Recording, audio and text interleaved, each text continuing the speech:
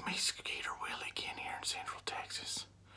And what I want to talk to you about today is I'm standing here in my closet. Well, not really in my closet, but right outside of it, because I don't have one of them fancy ones that you can walk into and everything's laying all nice, neat, and perfect for you.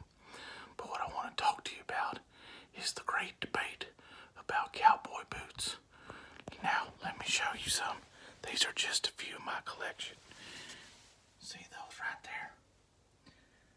Now, there's been a long debate on what kind of cowboy boots you have. Well, that just depends on what you're wearing. I mean, if you're going to be fancy, then you need a fancy cowboy boot. If you're going to work, then you need a cowboy boot that works. And if you just want to kick back and relax, well, you need one of them boots that you can just relax in.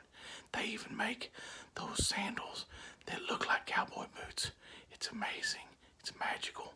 But anyways, I think in reality, it doesn't matter whether it's round-toed or square-toed or it's got one of them little metal tips on the end.